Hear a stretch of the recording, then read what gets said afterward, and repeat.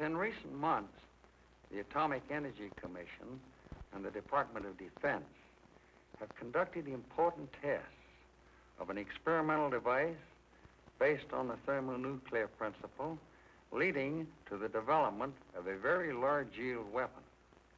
In addition, a proof test was made of a large-yield fission weapon. These constituted Operation Ivy. The report of these accomplishments is about to be presented in film form. We will show you new techniques and new scientific developments. We will minimize the portrayal of normal military service support, since you're familiar with this aspect of test operations. As commander of Joint Task Force 132, I invite you to observe Operation Ivy, carried out on our Pacific Proving Ground, Eniwetok Atoll.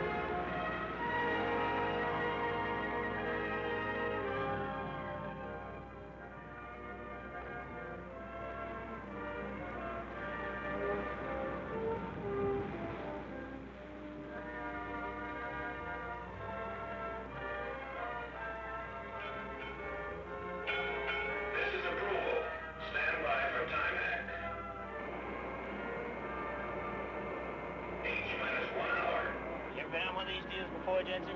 No. The way I feel right now, I just moved back to Pearl. You may be right. I hear this is going to be a big one. You aren't kidding. We wouldn't be out here in open sea if it wasn't a big one. Captain, we're in position. Recommend reduced speed, sir. Very well, Mr. Adams. Alvin, steady as you go. Steady as you go, sir. All engines ahead 1/3. All engines ahead 1/3, sir.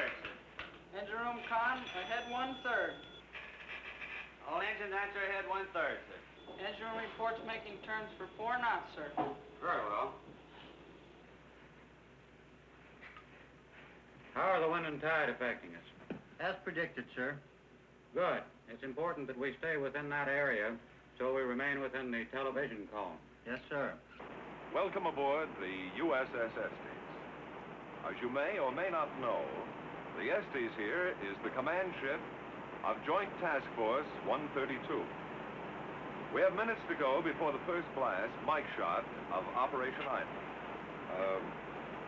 59 minutes now, to be exact. We've been here since daybreak. Left Weetalk last night during the early morning hours.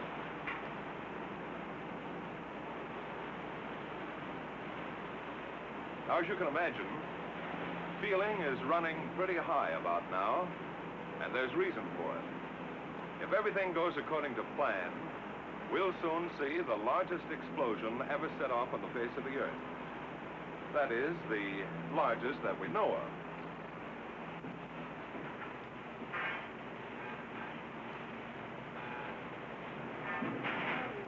Some 8,000 men will view the event from this point. Oh, by the way, the carrier over there is the Rendova. She's primarily set up as a base for fighter security and helicopter reentry. And that's the Curtis over here, the weapons assembly ship. In the time between now and H-hour, I'd like to show you around, if I may, and introduce you to some of the people connected with this operation, and in general, piece together the events which have brought us to this point. To start off, I'd like to show you something over here. You realize there are many miles of ocean between us and Eniwetok Atoll. To know what's going on back at the atoll, these antennas are receiving televised signals and are giving our men here a second-by-second account of what's happening on Shot Island. The television receivers are in here, in the control room. Oh, but before going inside, let's take a look at a chart. It may give you a better idea of our location. This is our position. 10 miles south of Enuitak Island, or about 30 miles south of Ugalad, the Shot Island. We must keep a very accurate position here because of the televised signal. It's a very narrow beam, and the ship must stay within that beam.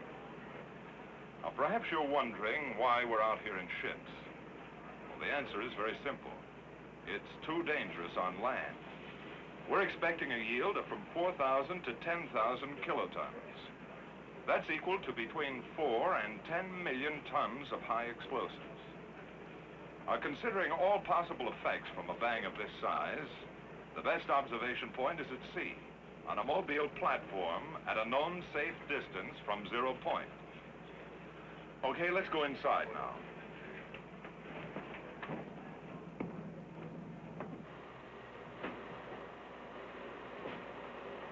Well, this is it. This is the control room.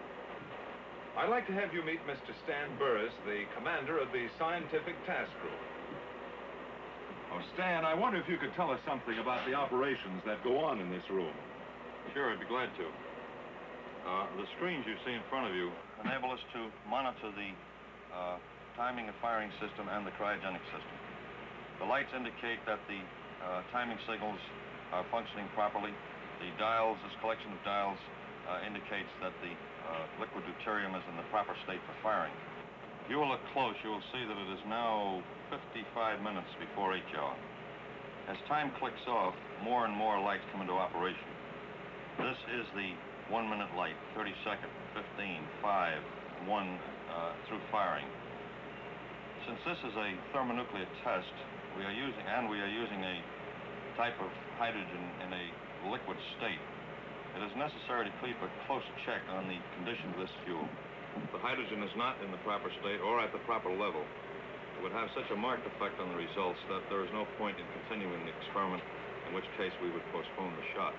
Is there any chance of that so far, Bob? No, there isn't, Stan. The cryogenic system has been operating perfectly for several days, and we're not particularly worried now. That's fine. I have here a layout you may be interested in. This diagram will give you a general idea of the whole setup. Data from the sequence timer is piped over to a display panel. Likewise, cryogenics data is piped over to this display panel. This kind of display panel is new to atomic test work because of the large number of remote control and metering problems encountered in this operation. For one thing, the master timing and metering apparatus is located next door to the shot cab, rather than being placed some 20 miles away on Parry Island, as is usually done. This close view is possible, of course, because the lens of a television camera, rather than human eyes, is watching events. So cryogenics data piped direct from Mike and information from the sequence timer is transmitted from the small building attached to the main cab and is relayed by way of a TV antenna atop a 375-foot tower to the Estes. So that's the flow. From timer on through to display panel, cryogenics data to panel, picked up by a television camera and relayed on out to the Estes. A very ingenious arrangement. But what happens if you have to stop the firing mechanism, or can you stop it? We can stop it all right if we have to. We have a radio link direct to the firing panel in the shot cab. If we have to stop the shot, we simply push this button. Just a simple flip of the wrist, huh? That's right, but a lot of work goes down the drain. You understand we don't want to stop this thing unless it's absolutely essential. Yeah, I can understand that. Say, I was out on deck when you fellas returned. Well, that is, when the firing party returned. What happened out there on Shot Island? If you'll excuse me, I suggest you talk to Colonel Lunger about that. I have a timing signal coming up. All right. So then, Dick, the firing party's big job is to see to last-minute details of arming and firing and to make sure that the Shot Island is secure. That's the broad brush of it, yes. I've been a member of firing parties before, but this was different somehow. A man standing, as I stood, on the outside of the building housing the Mike device couldn't help but feel, to sense the importance of this moment. Inside, a handful of men were making a final check. Were arming a device which could be the key to a new era in atomic weaponeering. I don't know just how the others felt, but I felt small when I thought of the experiment being readied inside. This one test could take us out of the realm of kilotons into the fantastic world of megatons. And then, at H-6 hours, the job was finished. The mic device was on its own and ready. We all moved to take a final look at the gadget, which represents a year of intensive engineering. As we moved toward the pier, one couldn't get away from the feeling of being alone, of knowing you were the last to leave an island which might be shocked beyond human re-entry. We made the run from Shot Island down to the anchorage of the Estes off Perry in a fast crash boat. Soon after, the Estes made way through the deep entrance between Perry and Japtan Islands, out to a point 10 miles southeast of Perry, the rendezvous area of the task force ships. We finished our job at the cab, came over the side, and here we are. Waiting on station just like everyone else. Well, we won't have to wait much longer, Dick. Right. Thanks.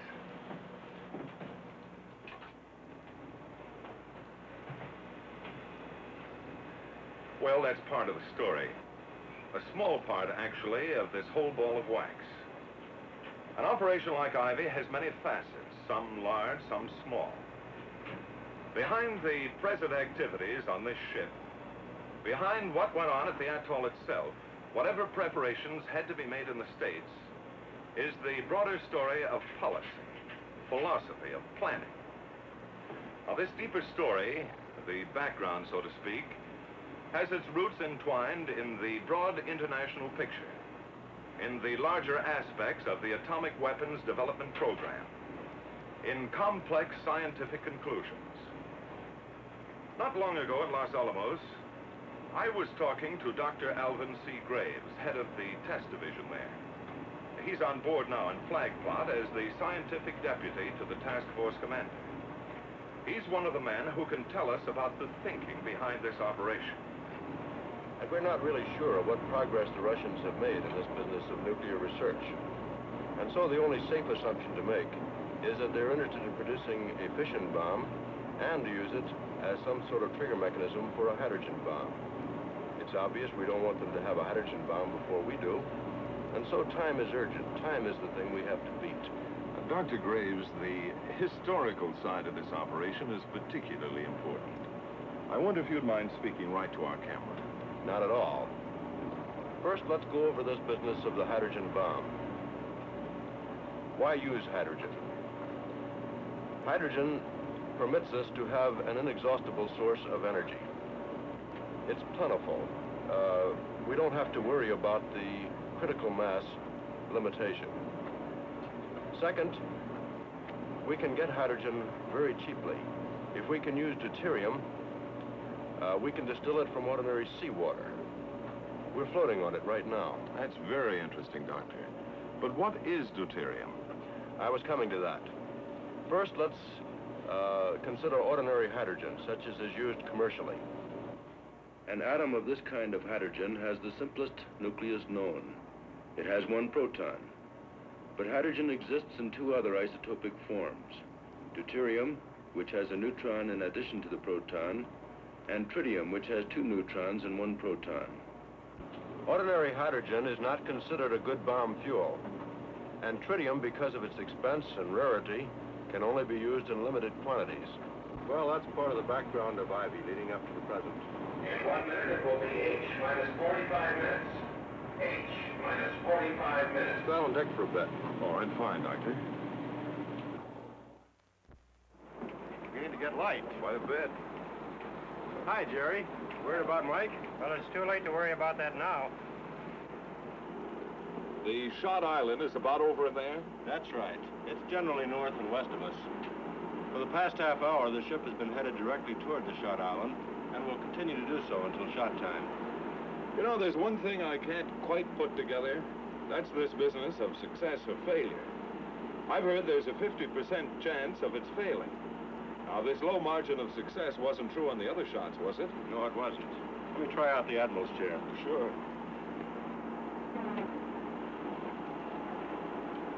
Up until this operation, that is, from about 1945 through 1951, the chance of failure has never been more than about 10%.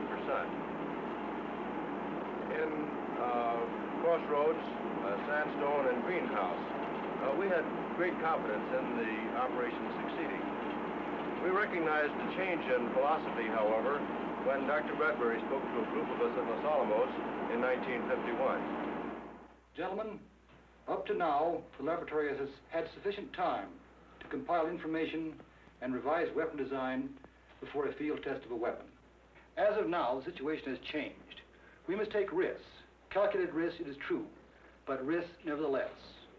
According to the presidential directive, we must ascertain if a hydrogen bomb is feasible and do this in the highest possible speed.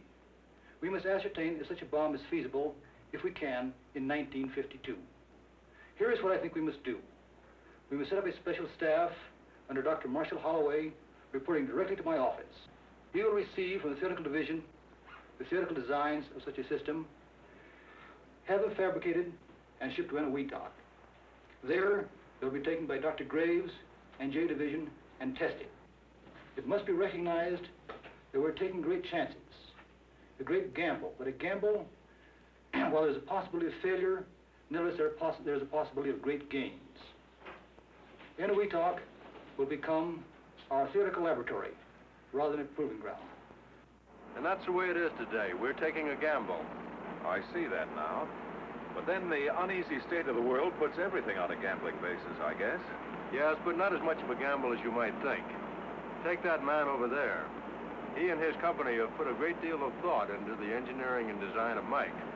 Well, see you later. So long, Doctor, and thanks a lot. I couldn't help coming back to the control room for another look. They tell me everything's going along without a hitch. I've been taking a closer look at the cryogenic screens there. You know, there's a lot to this low temperature work. In a good many respects, it's the most outstanding problem of the entire operation. And as soon as Bob Gibney can break away, we'll talk about some of these problems. But this I know. A lot of heads have been scratched trying to figure out some way to work with various gases which have to be brought down to a liquid state. Oh, Bob, I've been browsing through this subject of low-temperature physics. That's quite a subject. It sure is. The general problems connected with very low-temperature operation had been met on the George shot of Greenhouse. The amount of thermonuclear fuel required for Mike's shot is considerable. Do you remember the buildings in the south end of Perry, near the airstrip? Yes, I do, Bob. Well, that's the liquefaction plant. The original plant was established during Greenhouse. Because of the difficulties in transporting, the decision was made to produce liquid hydrogen at Eniwetok rather than in the States. But for Ivy, it had to be expanded considerably. The capacity of the original hydrogen plant was doubled for the production of liquid deuterium, and a new plant was built for the production of hydrogen with a capacity 4 times the old Greenhouse model. The small nitrogen plant was expanded 8 times its original size. For Operation Ivy, the Perry Island plant operated continuously for 3 months to produce the necessary low-temperature liquids needed in the experiment. But of course, you don't put a material so difficult to make and so difficult to keep in milk bottles. You use special containers called dewars, which are simply outsized thermos bottles. Months ago, these dewars were made in Massachusetts by the Cambridge Corporation and driven out to Boulder, Colorado for testing. Each dewar is mounted on its own truck with its own refrigeration plant and generator. Against the picturesque background of the Flatiron Range of the Colorado Rockies, these dewars were filled with liquid hydrogen at the cryogenics lab of the National Bureau of Standards. This plant, set in an unpopulated area, is the largest source of liquid hydrogen today, and hydrogen is essential for a practical shakedown test. The climax for these dewars came out here at Eniwetok when they were actually used for the job intended, transport. Since production of thermonuclear fuels might be needed on future tests at Eniwetok, it was thought best to put the liquefaction plant on Perry Island instead of on the Shot Island, where it probably would be destroyed. But this meant a satisfactory means of transporting liquid hydrogen from Perry to the shot island.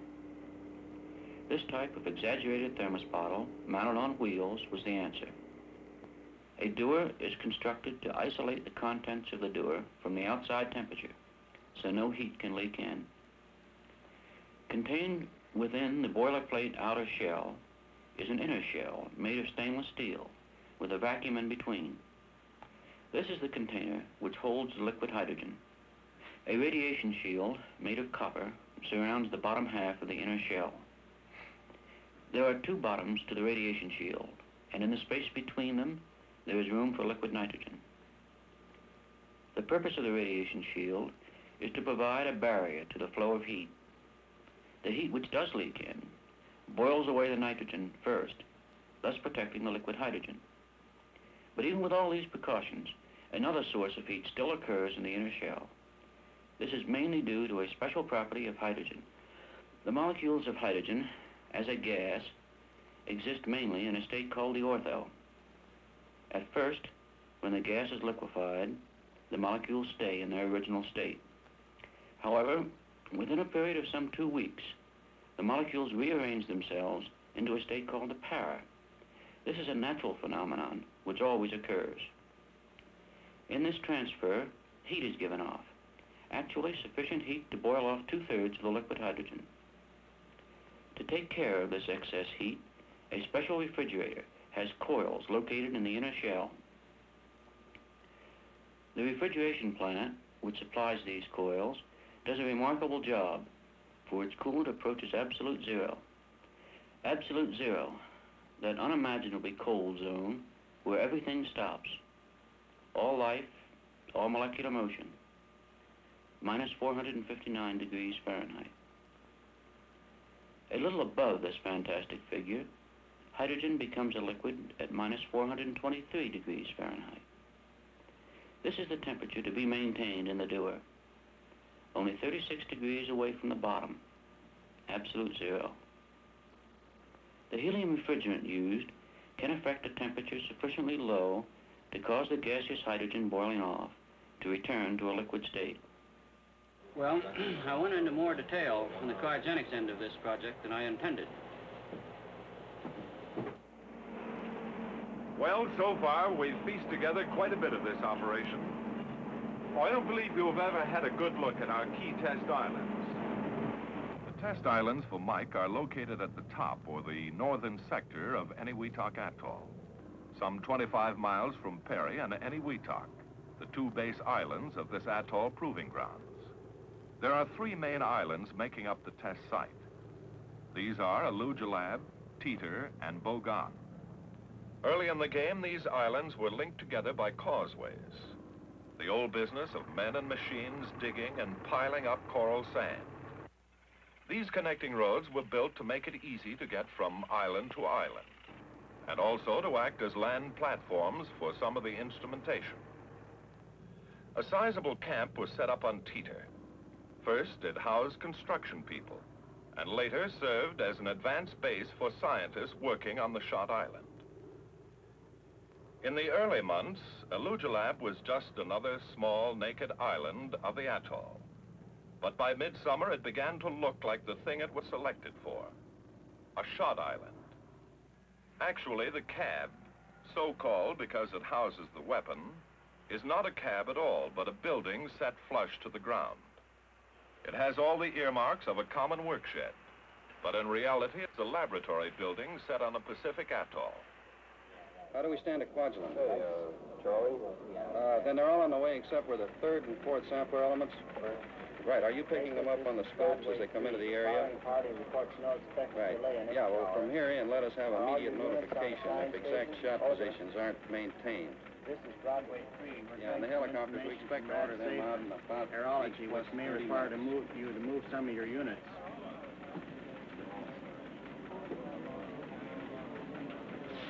This, as you have probably gathered, is joint operations. All atomic test operations in the Pacific so far have been run under a joint task force kind of setup. Operation Ivy is using the same organizational structure as Greenhouse. 4 task groups: Scientific, Army, Navy, and Air Force. Members of these groups are here now, sifting and coordinating the many details of this joint operation and passing key information topsides to the command level. The Army is... Broadway 2, 4 Cape Cod has radar contact skunk. The Army is the executive agent on this operation, just as the Air Force was on Greenhouse and the Navy on Crossroads before that. Well, Colonel, Whether this is J3, let me have your latest recon plane VHF report, over. We'll go. Out. I've been talking about task force organization. Wish you would add something to help clarify this business of executive agent. Yes, I'll be glad to. First of all, we are organized along very simple, conventional lines. I believe I have a chart which explains it better. The Joint Chiefs of Staff and the Atomic Energy Commission on this level coordinate on the instructions that are to be issued to the task force commander. The Joint Chiefs of Staff control the operation through the executive agent, the Chief of Staff of the Army. The task force commander has operational control of the Air Force, Navy, Army, and scientific task groups. Now, when we were in the United States, the Atomic Energy Commission maintained a control over the scientific personnel at Los Alamos Scientific Laboratory.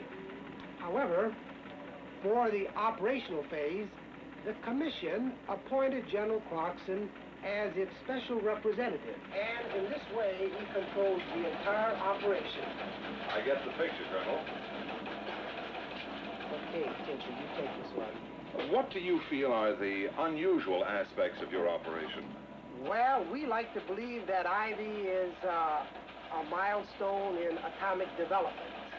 I believe that in many ways, Ivy is another Trinity, the beginning of something, and we hope the beginning of the H-bomb era. You know, it's been exactly this thought that General Clarkson has had in being so insistent that the task force support elements be emphasized. The fact that all of us must support the scientific people who are doing such important work. I would say that this is the keynote of the operation. Excuse me. While we're here in joint operations, it's a good time to think for a moment of the work of the military task groups. Take the Army, for example. This support group, commanded by Colonel George E. Burritt, provides a variety of services which make it possible to conduct an atomic test such as Ivy at a proving ground outside the continental limits of the United States.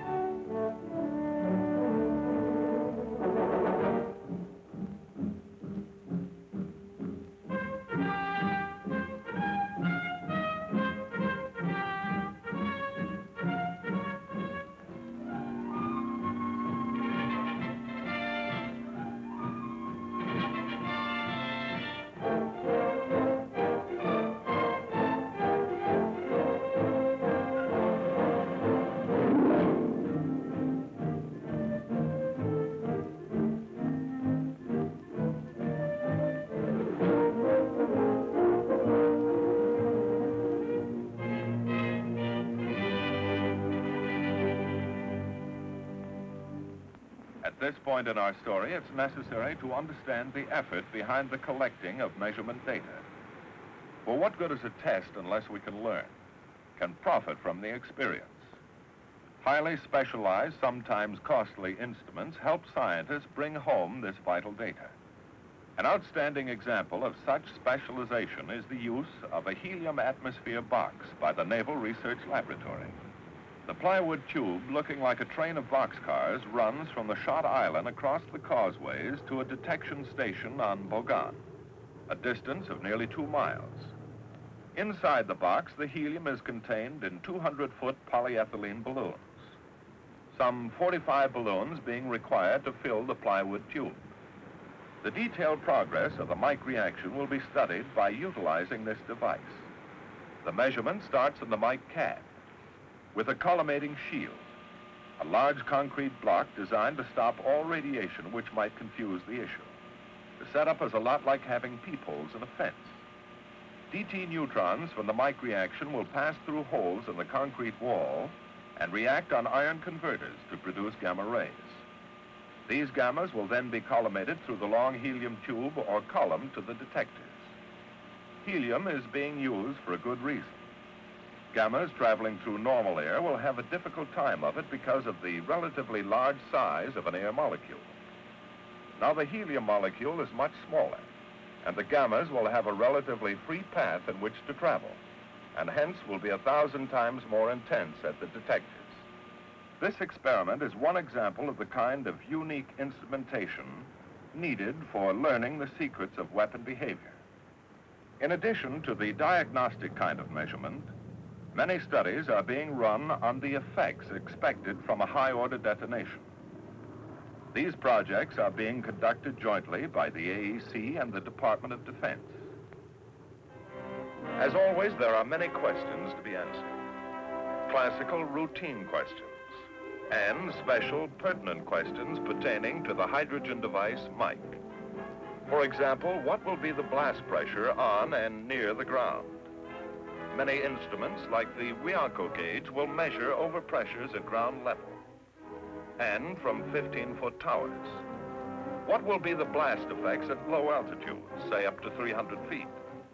Mortar shells will label the air with smoke puffs for photographic study of their action.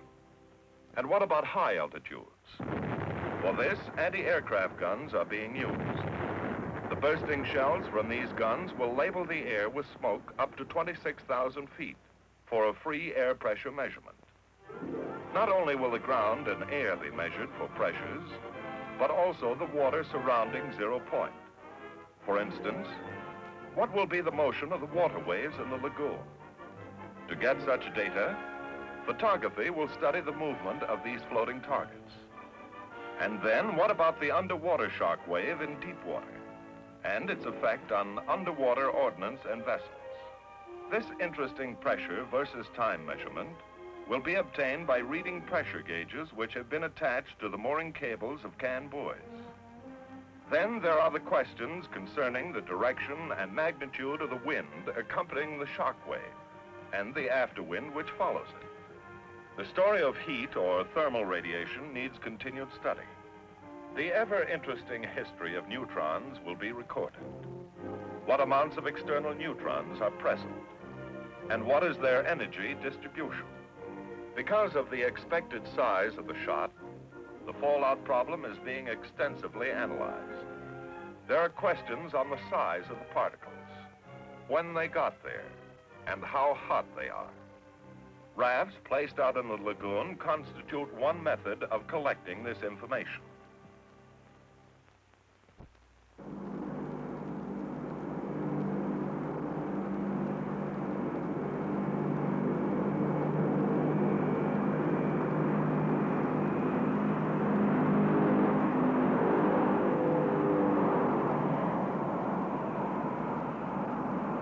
For a more realistic kind of evidence, a B-36 and a B-47 will be in the air to find out the effect of blast and heat on delivery aircraft.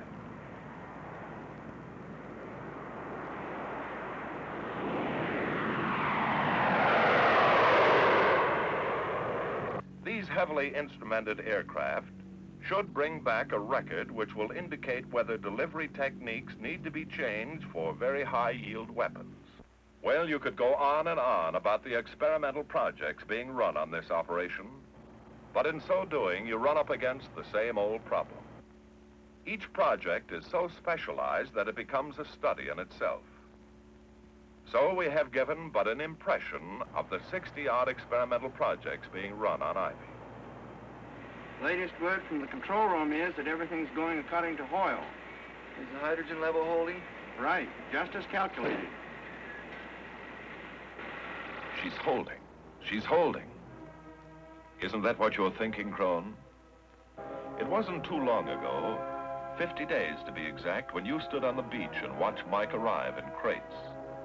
A thing then dismembered, a sleeping giant, a robot taken apart for the long trip across 4,500 miles of lonely ocean. And then it was home. Here in a building more like a laboratory than a workshop, it would be assembled for the last time. As you looked at the mass of crates and boxes, you couldn't help but wonder, could you, whether there would be time to make order out of this chaos. When you remember back, items moved into place like notations in a diary. Yes, for you, Crone, the days of preparation fly in kaleidoscopic fashion across your mind. Days now in the past, just as Mike itself will soon be in the past. 3, 2, 1, act. H minus 5 minutes. H minus 5 minutes. The shock wave will not arrive for several minutes after 0 time. Keep firm footing until after the wave passes. Our latest obtained as a wind sounding. You've been here before, flag plot. That's General Clarkson, the task force commander, and General Walk, chief of staff. The scientific deputy, Dr. Graves, you've already met. Captain Paul is deputy for naval operations, and General Wise, deputy for the Air Force. As you've gathered, a weather briefing is taking place. I should say another weather briefing. You've probably heard many times before how important the weather picture is in an atomic test operation. Weather can make or break a test shot. That's why you want to know up to the last moment just how you stand with the elements. The problem this time is especially acute because this entire area of the Pacific is subject to radiological fallout. And this area is inhabited by some 20,000 people. Plus, of course, the ships of this task force. That's why the RadSafe officer works hand in glove with the weather officer. Oh, by the way, to help you understand this problem, these weathermen are covering an area larger than the United States with 10 weather aircraft and 11 fixed weather stations.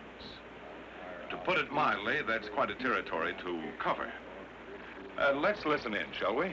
This is a plot of the latest winds received from Inuiatok, showing that in the lower levels to 20,000 feet, we have a typical trade situation, followed by southerlies aloft, by westerlies above that, which extend clear up to 85,000 feet.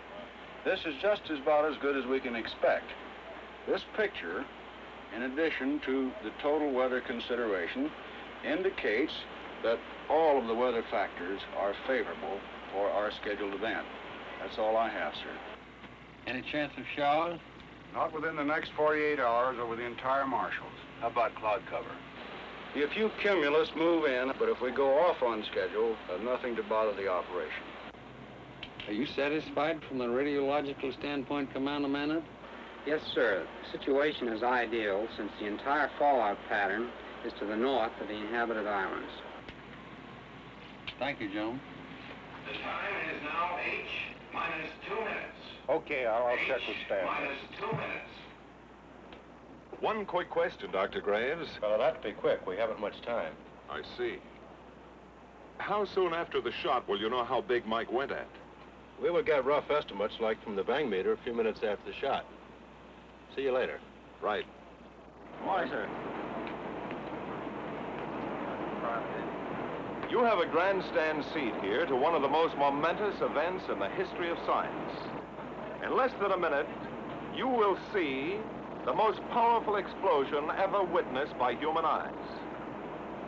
The blast will come out of the horizon just about there. And this is the significance of the moment. This is the first full-scale test of a hydrogen device. If the reaction goes, we're in the thermonuclear era. For the sake of all of us, and for the sake of our country, I know that you join me in wishing this expedition well. It is now 30 seconds to 0 time. Put on goggles or turn away. Do not remove goggles or face burst until 10 seconds after the first light.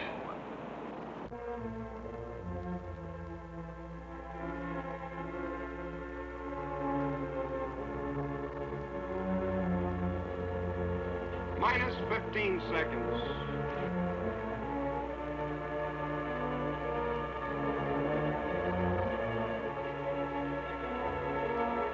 Minus 10 seconds.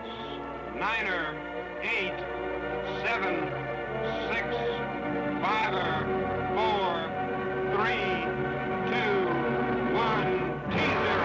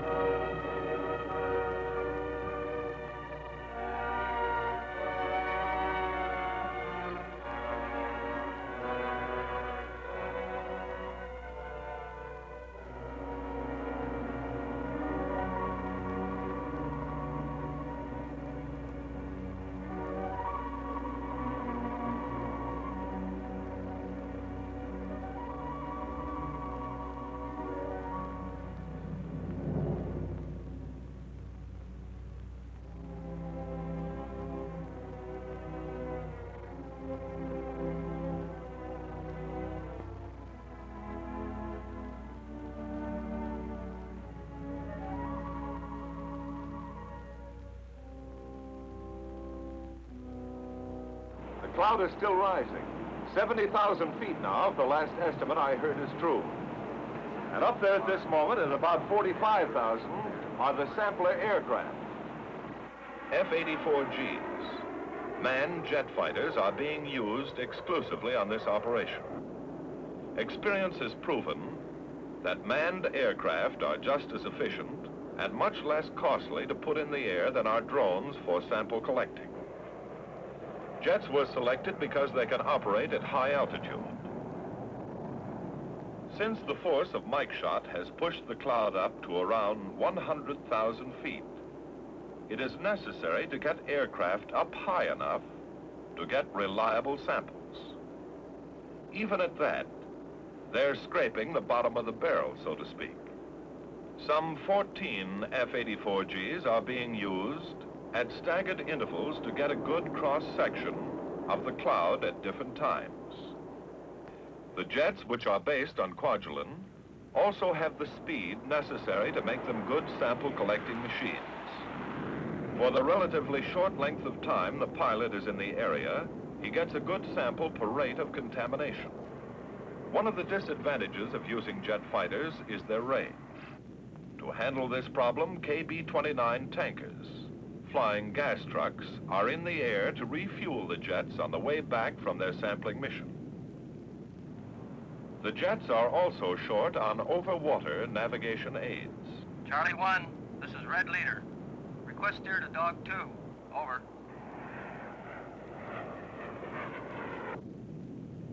Red Leader, this is Charlie 1, steer 310. A B-29 control aircraft gives the samplers headings and rendezvous points and generally orientates them in this remote region of the Pacific. The control aircraft is fully equipped with radar and communications, and in essence performs all the functions normally thought of as being controlled from a ground air operations center. A B-36 is also in the air as another kind of control ship, like a football coach running the game from the sidelines. A scientific controller watches the formation of the cloud and directs the samplers in for their runs. When a sampler aircraft has obtained its allotment of contamination, it has done its job and returns to Kwaj. That's part of the air story going on right now.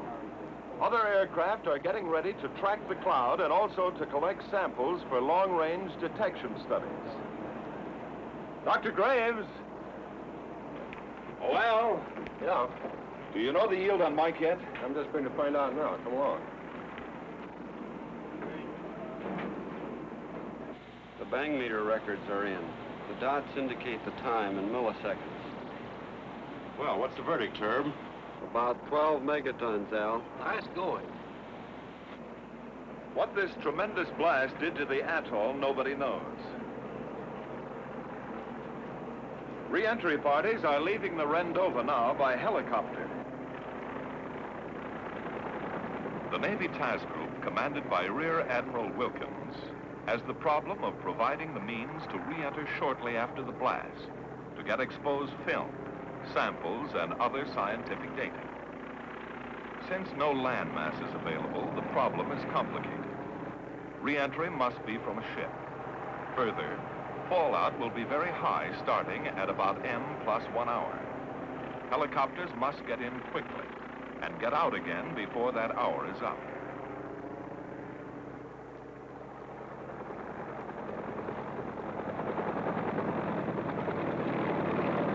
One survey group is leaving here from the Estes. I can't go along, but you can, and see for yourselves, through the eyes of the camera, what has happened back on the atoll.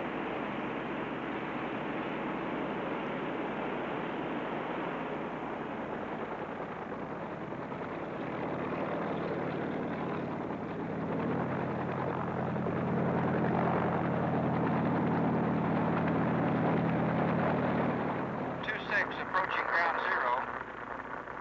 Coming up on Bogon. The detection station on Bogon appears to be in good shape.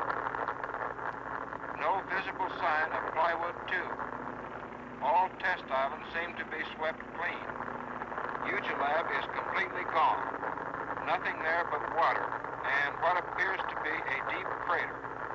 Water dark blue in color. Well, the Mike phase of Operation Ivy is about over. The next and final phase, King Shot, will be an airdrop of a large yield fission weapon. And for this, I'll leave you to the air.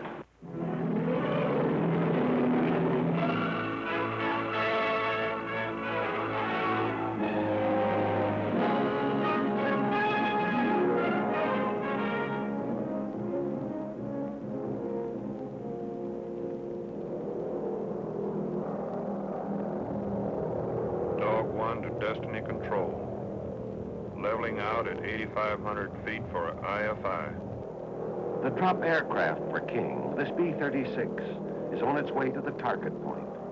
Steadily, monotonously, it wings its way from Kwajalein to a point in the sky over Eniwetok Atoll. For the first time since Operation Crossroads back in '46, an atomic weapon will be airdropped on our Pacific proving ground. AC to pilot, will you take over for a while?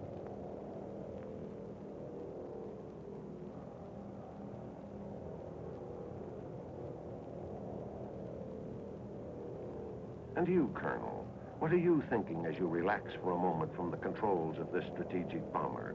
This bomber whose cockpit now resembles a closed room, curtained off from possible dangerous effects of heat and light. Are you thinking of the mission, or of Kwajalein, or perhaps of home? Home, you certainly can't call Kwajalein home, even though it now looks like an extension of the Carswell Air Force Base. Talk about crowded. In addition to the normal complement of the island, Kwaja's been the major base for our Air Force ever since this operation began. This small atoll island is the jumping-off spot for the Air Group, commanded by Brigadier General F.E. Glansberg. Operation Ivy isn't like Greenhouse, when Eniwetok Island was used in addition to Kwaj. In a sense, Wetok is still used, but just for L-13s and copters, aircraft easy to evacuate. Look at this lineup on the Kwaj airstrip. Samplers, tankers, weather ships, photo aircraft, trackers, control planes, drop aircraft. Looks like it's harder to find a parking space here than in downtown Fort Worth on Dollar Day. But now Kwaj is behind you, Colonel, and you're on your way to doing something big. Big, like you were told back at the briefing. So much for the operational plan. Perhaps some of you are wondering about the idea behind the dropping of such a high-yield weapon. General Glansberg has a few words he'd like to say to you on this subject.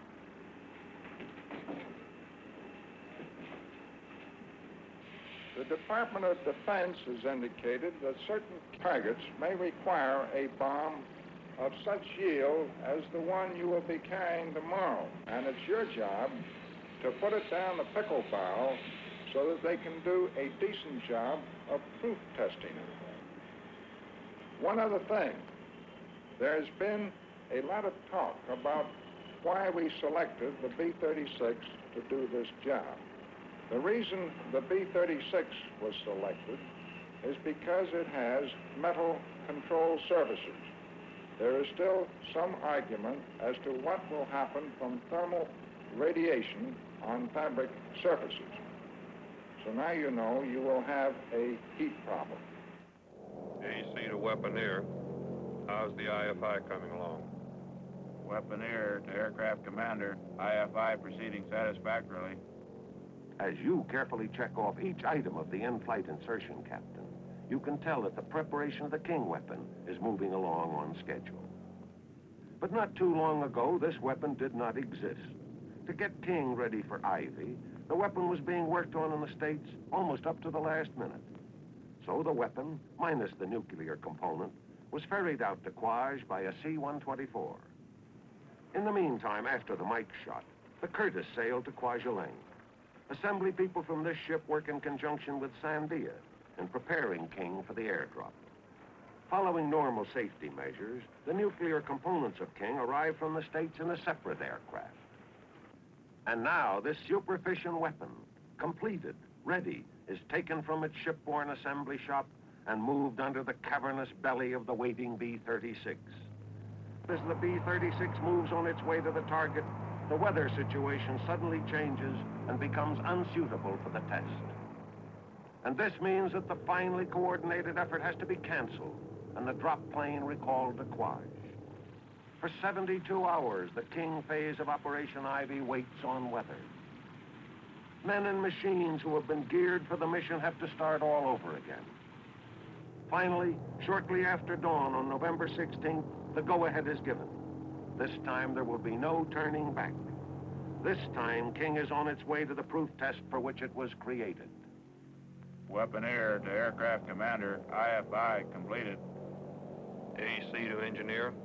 Set climb power. And so the King bomber climbs into the thin air of the stratosphere and levels off at 40,000 feet, its bombing altitude.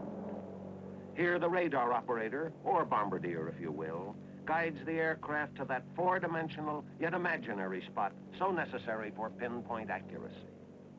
Radar to AC, approaching target area.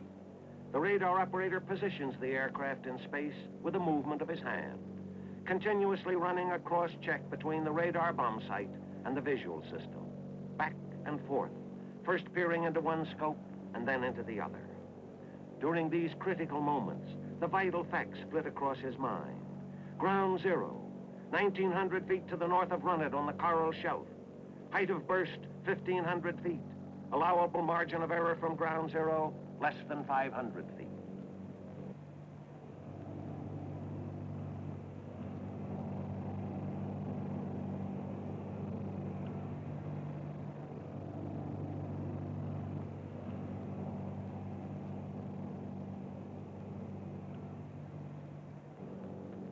Zero. In the 56 seconds it takes the bomb to fall, the men of Operation Ivy wait on Parry and Eniwetok Islands. Unlike the Mike phase of the operation, the King phase will be observed from land. The bomb is now at 8,500 feet, at 6,500 feet, at 4,500 feet, at 2,500 feet, approaching 1,500 feet. Watch the air overrun it.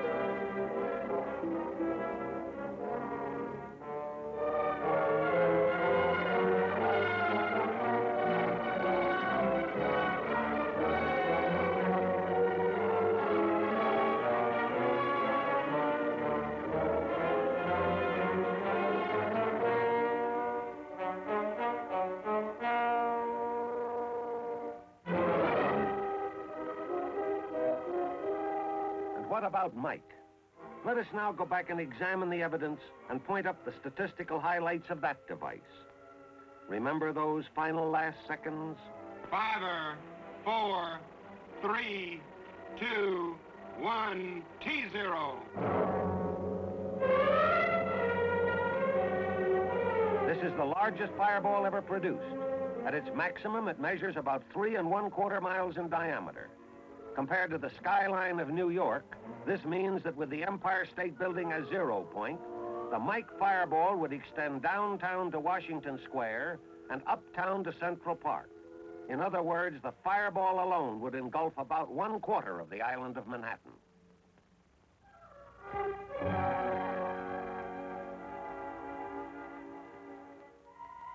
The tremendous upsurge of air from the detonation rapidly pushes up the Mike cloud. Again, nothing of this height and width has ever before been witnessed. If the picture is stopped at this point in the cloud's growth, the height of the cloud is approximately 40,000 feet. This means that 32 Empire State Buildings at 1,250 feet per building could be piled one on top the other before they would attain the cloud's height at this time, roughly 2 minutes after 0. Some 10 minutes later, the cloud approaches its maximum. At this time, the mushroom portion of the cloud has pushed up to around 10 miles and spreads out along the base of the stratosphere to a width of about 100 miles, while the stem itself is pushed upward deep into the stratosphere to a height of about 25 miles. Later figures put the Mike yield at around 10 megatons, or 10,000 kilotons. This means there was more energy released in this one shot, roughly 10 times more than in all previous atomic blasts combined, including probably those of Russian origin. Or to put it another way, 4 times more power in this one shot than from all the high explosives dropped by the entire Anglo-American Air Force on Germany and the occupied countries during the last war. The results of this tremendous power can be shown at the atoll. Here is an aerial photo of the test area of the atoll before the blast. And here is the same area after the blast, showing the crater caused by Mike. The outlined island in the center is former Illugelab, the 0 island. Sections of the islands on either side have been chopped off. The crater is roughly a mile in diameter. When it is illustrated that some 14 Pentagon buildings could be comfortably accommodated in this hole, the size of the Mike crater becomes more real. In profile, the crater gradually slopes down to a maximum depth of some 175 feet, or equivalent to the height of a 17-story building. The lateral destructive effects are the greatest yet observed from a single explosive device.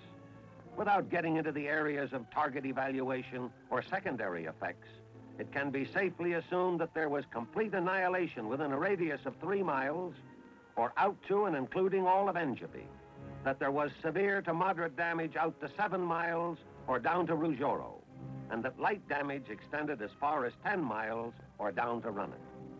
Relating this area of damage to a city like Washington, D.C. would present a picture something like this.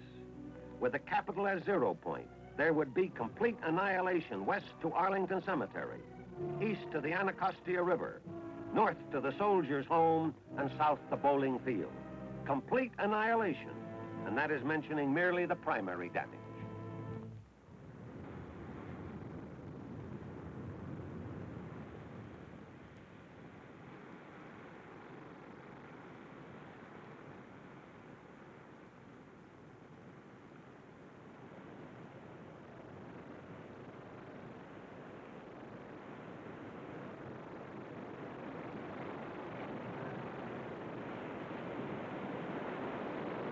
Well, it's all over. Mike shot and King shot are history, and we're back here at Perry Island winding things up. It's been a pleasure to help bring you the story of Operation Ivy, the work of Task Force 132. Now that it's all over, I have sort of an inadequate feeling. There's so much more that could have been said. But then in a presentation of this kind, one can only hope to give the broad brushstroke. And the men who told you the story, we're only able to pick out a few of the many. You get a feeling, even now, that nothing is really over. That this is a breathing spell, like a lull in battle before the next attack. The feeling is on this island, with the men here. Yes, the coral sands of Eniwetok Atoll have viewed events in the fall of 1952, which less than a year and a half before would have been colossal accomplishments. Today, they are calmly accepted. This is characteristic of the progress being made in the weapons development program. What is new today is old hat tomorrow. And of the day after tomorrow, who knows what these Pacific sands may see?